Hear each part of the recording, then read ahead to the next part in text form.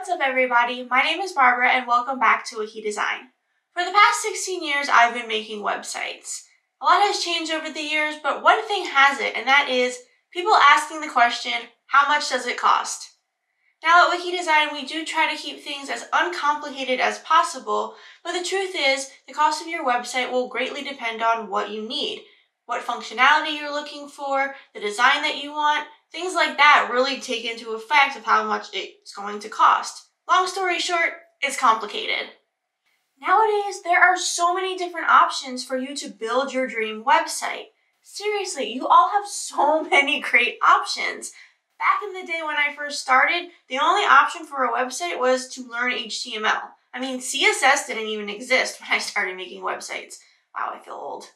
With so many different options, there comes a lot of confusion about what you're getting for your money, how much things really cost, and what to do. So I decided to do some research on 4 popular website building platforms to really find out how much it truly costs to get a website in 2021. Hopefully by the end of this video, you'll have a better understanding of the true cost to get your dream website. Hopefully, because this took a lot of time.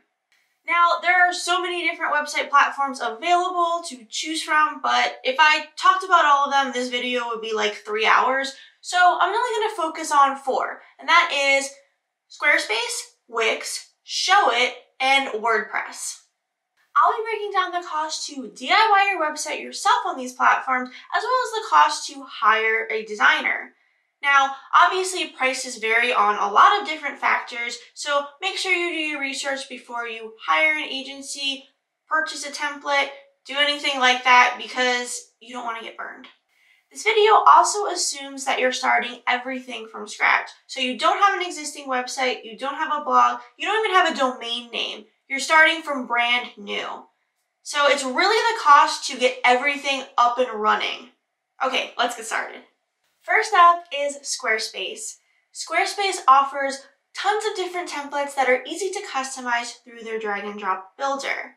They offer a ton of different beautiful designs and e-commerce, blogging, and portfolio capabilities for a pretty good price.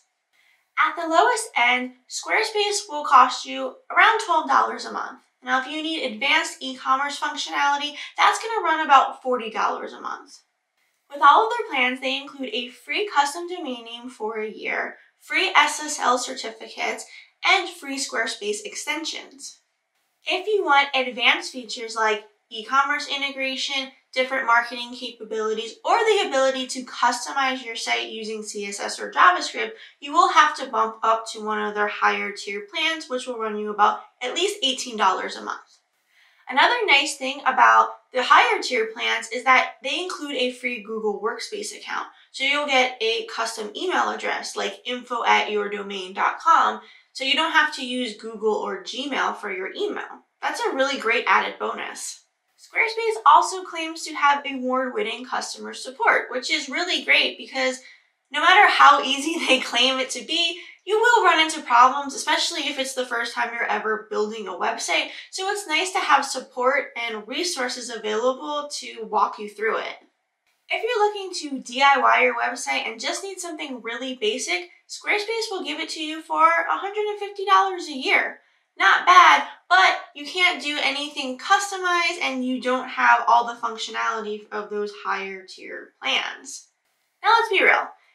If you're serious about starting a business, you're going to want something really unique, and $150 for a website is probably not going to cut it. That's where things like premium templates or hiring a Squarespace web designer will come in. Now, you can purchase templates all over the internet. I've seen some as low as $25 and some as high as $700. Now, I'm assuming those $700 give you more customizations, but it is still a template, so it's not a completely custom website. You do run the risk of having a website that looks like a lot of other websites. If you're not interested in DIYing your website, there are plenty of Squarespace designers that you can hire. Squarespace actually has a whole list of designers right on their website. They'll give you more information and the ability to contact the designer directly. Pretty cool. The rates of these designers vary greatly, but you can expect to pay around $3,000 to $5,000 for a custom Squarespace website. Because Squarespace is a closed platform, meaning that you have to do everything within Squarespace, there are limitations to what you can do, even if you hire a professional to design the site for you. For example, if you want to sell products on your Squarespace website, the only options for payment gateway are Stripe and PayPal. Now, those are great options, but they do have their own transaction fees. So every time a transaction goes through your website, they take a cut. Those transaction fees are pretty standard, but if you do find something that is cheaper, you can't use it because it doesn't work with Squarespace. So that is something to keep in mind if you plan on selling a lot of products, because those fees do add up. Overall, I think Squarespace is a really good platform and gives you a lot for the money. But if you're looking for more custom functionality, it might not be the best platform for you. Next up, we have Wix. Wix is similar to Squarespace, as in they have that drag and drop builder that you can use and have about 800 templates that you can choose from to design your website. The Wix pricing structure is a lot more complicated. They have their website plans, which start at $14 and go all the way up to $39 per month. They also have business and e-commerce plans that start at $23 a month and go up to enterprise. Yikes. Included in all of their plans is a free domain name and a free SSL certificate. E-commerce plans do come with abandoned cart recovery, and they offer subscription services, which is something that Squarespace didn't mention on their website. While those things are all good benefits, there's a lot that I really don't like about the Wix pricing structure. The first thing that I don't like is that they limit your storage space. So that means that if you want to expand your business online in the future, you have to worry about that. You have to worry about the amount of products and pages that you're adding because you don't want to hit that storage limit. They also have limits on the amount of video that you can stream. So if you plan on using video on your website, that's definitely something to take into consideration. They also limit their e-commerce features depending on the plan that you choose and only offer VIP support to people that pay for the top tier memberships. That's something that Squarespace didn't do.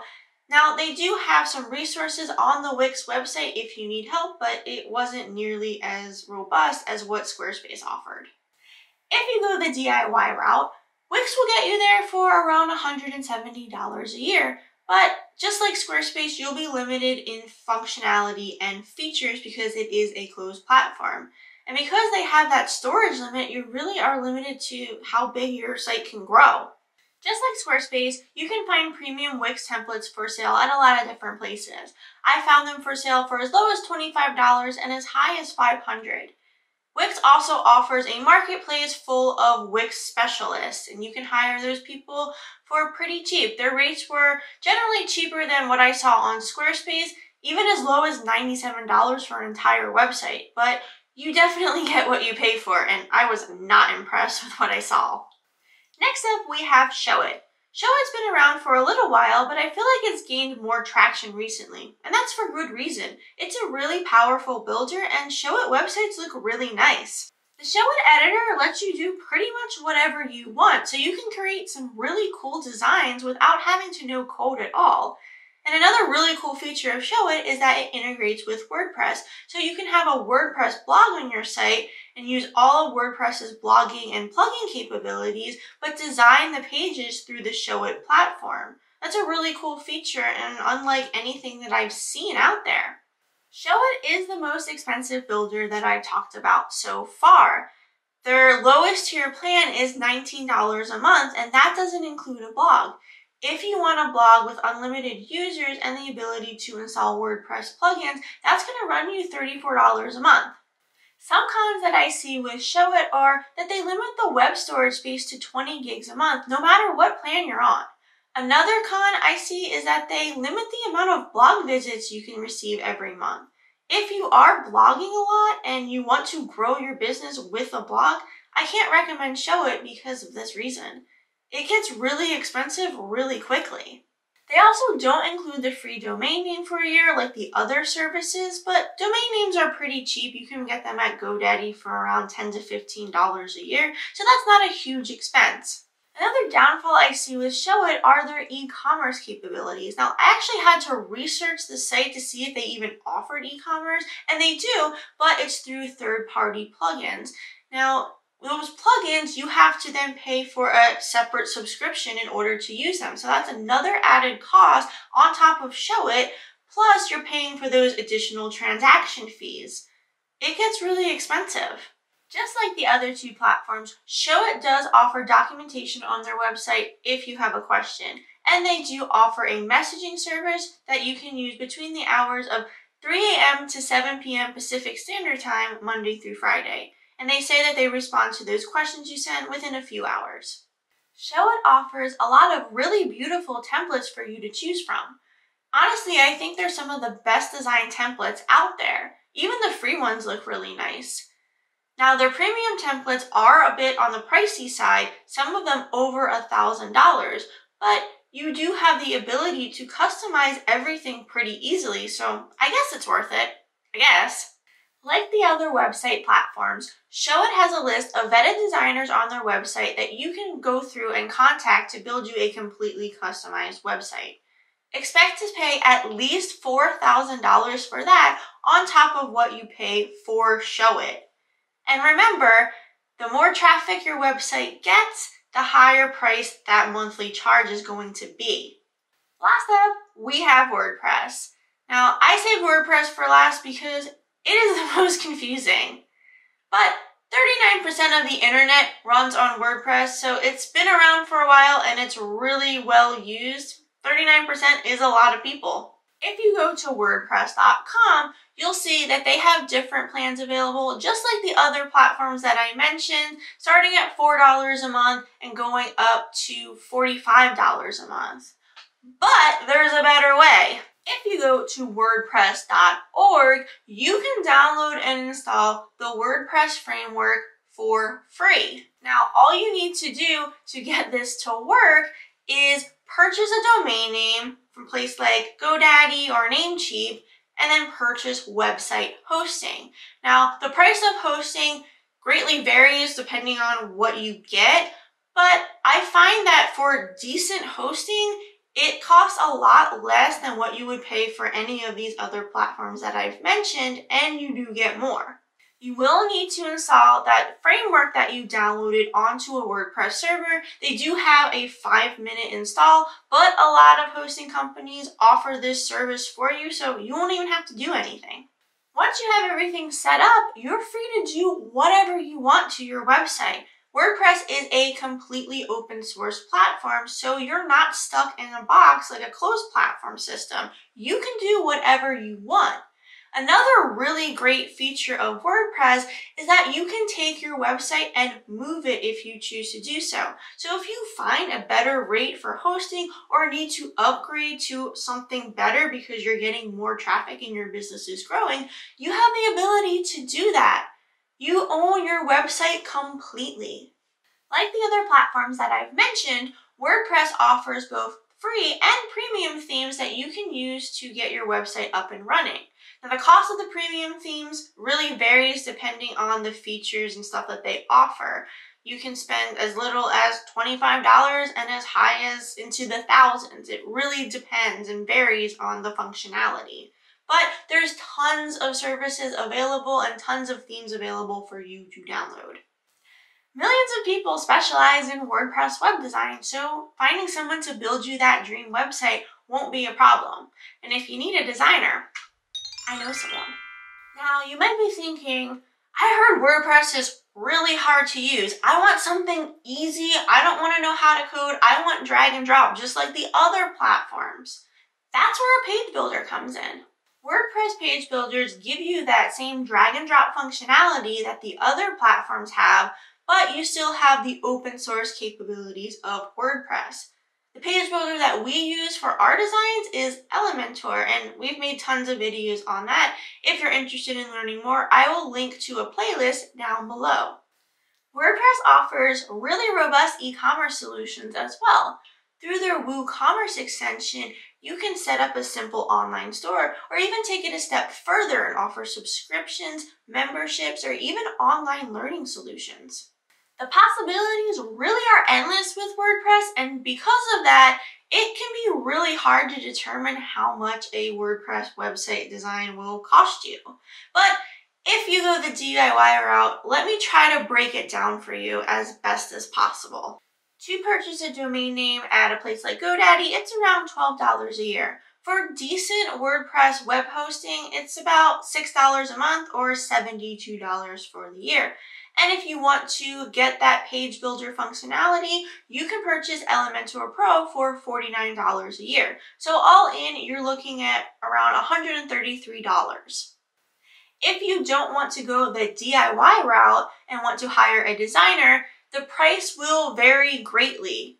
There are, like I said, millions of people that specialize in WordPress, and since it is an open source platform, every designer does things a little bit different. Some designers will not let you make updates to your website yourself, while other designers like us will hand over the website to the client and let them make as many updates as they want. Now, going this route could mean a higher upfront cost, but down the road, making those small changes and updates yourself can save you a lot of money. Expect to spend around $5,000 to $7,000 for a high-quality custom WordPress website.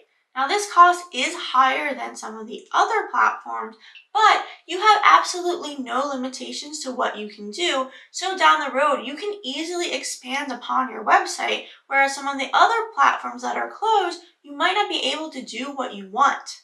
What I find happens a lot is that people will start off on one of the other platforms, and then as their business grows, they need added functionality that isn't available on those platforms, so they end up having to rebuild their entire website on WordPress. It's really important to take into consideration what you want your website to do, if not now, but in the future. If you made it to the end of this video, congratulations, because that was a long one. But I hope it cleared up some of the differences between the different website builders that are available and the costs associated with building a website in 2021. If you found this video helpful, please give it a thumbs up, subscribe to this channel, and ring the bell to receive notifications whenever we post a new video. See you next time.